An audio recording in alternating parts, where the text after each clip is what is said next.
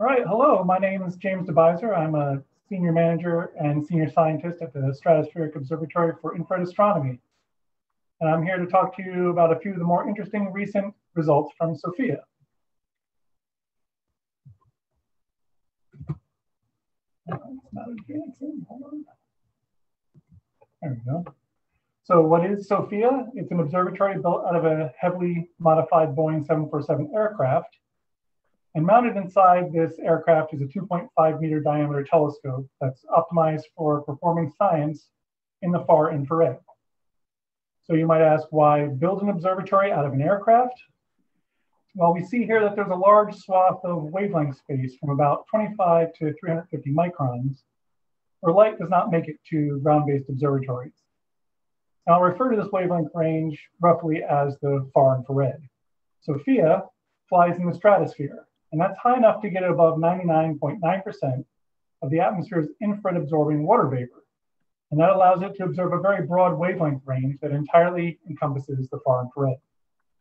Of course, infrared satellite observatories like JWST, Spitzer, Herschel, these are ways of getting around these atmospheric issues. However, unlike SOFIA, these facilities cannot be fixed once they're launched into space. They can't be upgraded either. So the ability for SOFIA to constantly update and upgrade its instrumentation can keep it at the cutting edge of science.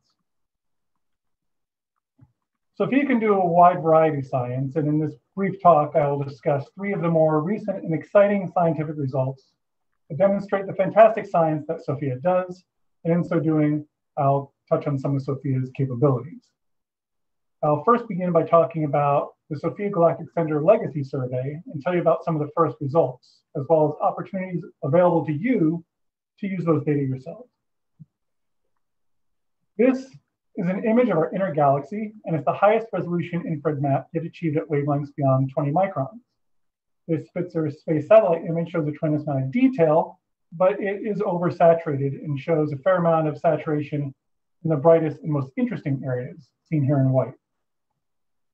Now, SOFIA has no saturation issues, and as part of a legacy project, we revisited these areas concentrating on those that were saturated in the Spitzer 24 and 70 micron. And here we see the SOFIA data, which now reveals the beautiful and complex structures that were previously hidden in these areas at these wavelengths. Several regions, seen here in red, have already been the subject of study by the legacy group and their pilot studies. However, there's a lot more to explore here. And since these SOFIA data were taken as part of a legacy project, the data are available right now for anyone to download and analyze. So if you're interested, please go to the URSA archive at IPAC. So let's get back to the Galactic Center data. Combining these SOFIA data that you see here with Herschel's 70 micron data and overlaying an unsaturated near-infrared starfield from Spitzer reveals this beautiful composite look at our inner galaxy. And I think this single image provides a simple but profound visual demonstration of the powerful synergies that are possible when SOFIA data is combined with data from other wavelengths, like those from facilities like Spitzer and Herschel. But now let's zoom into the environment close to our galaxy's central supermassive black hole. Within the inner few parsecs, we see what is known as the circumnuclear ring. These SOFIA data are the highest resolution observations of the far-field emission from this ring ever taken. The ring structure is centered on and revolving around our galaxy's supermassive black hole, Sag star. And we can see the bright infrared structures that are referred to as the mini spiral arms. And these appear to be structures that are funneling material towards the supermassive black hole. But proof that this is actually happening beyond just morphological considerations. And that's where data from an additional SOFIA instrument, a polarimeter named HAWK+, can help. Far-infrared polarimeters like HAWK+ have the ability to map out magnetic fields traced by dust grains that align with those magnetic fields and emit and polarize light from the far infrared.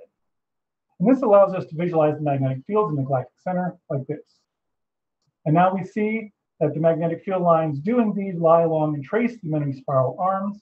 And because it's easier for material to move along magnetic field lines rather than perpendicular to them, these data reinforce the idea that these arms are streams of material in highly eccentric orbits whose convergence point is not exactly the location of Sag star.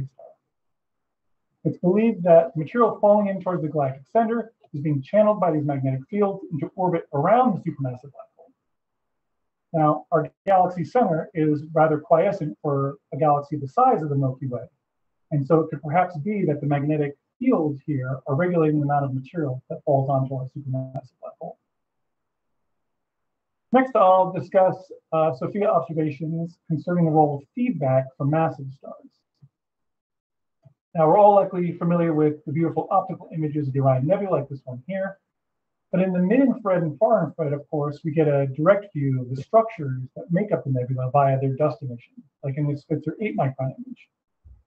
However, the dust here is intermixed with gas, and we can see great spatial correlations between the dust emission and ionized carbon gas emission, or C2 emission, that's seen by SOFIA's great instrument at 158 microns.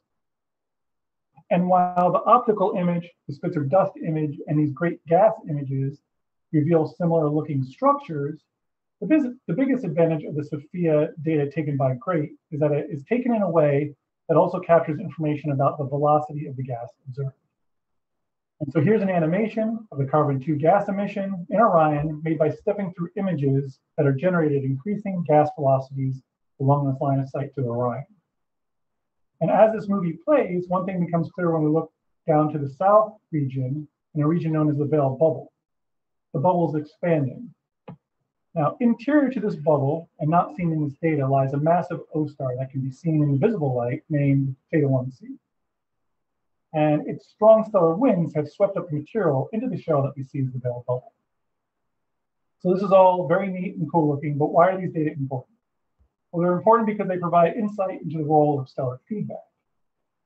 Until recently, there was a consensus that supernovae are the form of stellar feedback that are most responsible for destroying molecular clouds and galaxies.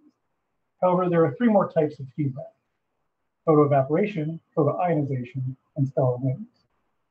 These SOFIA results show that in this part of Orion, the feedback from stellar winds are much more dominant than the evaporation and ionization combined. In fact, from these data, we can estimate the rate of expansion of the shell, and we find it substantially faster than the escape velocity of the host molecular cloud. This means that the stellar wind bubble from Theta 1c will disrupt the molecular cloud to the point that by the time Theta 1c goes supernova, its molecular home will have already been destroyed. Hence, stellar winds will play a larger role in destroying this molecular cloud than even supernova will. Now, stellar feedback is such an important field of study that SOFIA is sponsoring a special session here at the AAS dedicated to talking about this very topic. It'll take place this afternoon in a little more than an hour from now, and I encourage you all to check out this session of talks if you're interested in this topic. Now, to wrap things up, I'll move on to one of our most recent and very exciting SOFIA observations, and that's of the direct detection of water on the moon. So there's desire to know if the moon has water if we're ever going to stay there someday. Obviously, water is required for us to live, but it's also very heavy. It would be extremely resource intensive and expensive to launch water to the moon to maintain a lunar base. So is there any water on the moon that we could potentially harvest? Well, it turns out that observations trying to detect water on the moon from ground-based astronomical observatories are not possible because the signal of the water in the Earth's own atmosphere literally drowns out the signal of water from celestial sources. So in order to try to see this signal, we have to get above the Earth's atmosphere. And the answer until recently has been to try to observe these potential signatures of lunar water from satellite missions. Several missions have observed the moon, including most successfully NASA's LCROSS mission. Launched in 2009, it was designed to essentially bomb a permanently shadowed crater close to the south pole of the moon, and then observe the resultant debris plume and scan it for water. The results, along with some previous, led to a strong case for the existence of water in the permanently shadowed craters in the lunar poles. Water, perhaps delivered by eons of cometary impacts, became trapped there as water ice, thanks to the unending darkness and cold temperatures.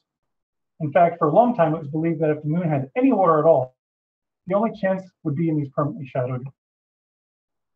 However, recent missions have found surprising and tantalizing evidence for the existence of water across the entire lunar surface, including more recently NASA's LRO mission, which was launched in the same payload as LCROSS in 2009. It contained multiple instruments for studying the lunar surface and was launched 6 months after the Chandrayaan-1 satellite, which was launched by India in 2008. It too was designed to map the entire surface of the moon with its M-cubed instrument and look for minerals and water. The types of observations conducted by both LRO and Chandrayaan-1, as well as some previous satellites, were only able to indirectly measure the possible presence of water through measurements of hydrogen as a proxy, and they could get that from UV measurements or from neutron detectors, or the presence of a spectral signature in the near-infrared that can come from water, but can also come from hydroxyl, and it can also come from a mixture of the two. So from these proxy observations, we've been able to infer that water might exist all over the surface of the moon, but this conclusion is not based on observations of a signal directly from water or from an unambiguous detection of a signal due to water alone. So here's an illustration of that spectral feature in the near infrared that was being observed by LRO and Chandrayaan-1. And as you can see here, there's a spectral feature around 3 microns for both water and hydroxyl. That's due to the stretching and bending, the stretching vibrations between oxygen-hydrogen bonds that exist in both hydroxyl and the water molecule. However, there exists a feature further out in the mid-infrared at 6 microns. That's only due to the bending vibrations of the water molecule, but these previous missions that we discussed did not have the ability to observe this feature. That leads us to the remarkable observations by SOFIA. Since SOFIA is an observatory that can uniquely fly high enough above the water in the Earth's atmosphere, unlike ground-based observatories, it can observe a clear spectral signature of water and celestial objects from its airborne platform.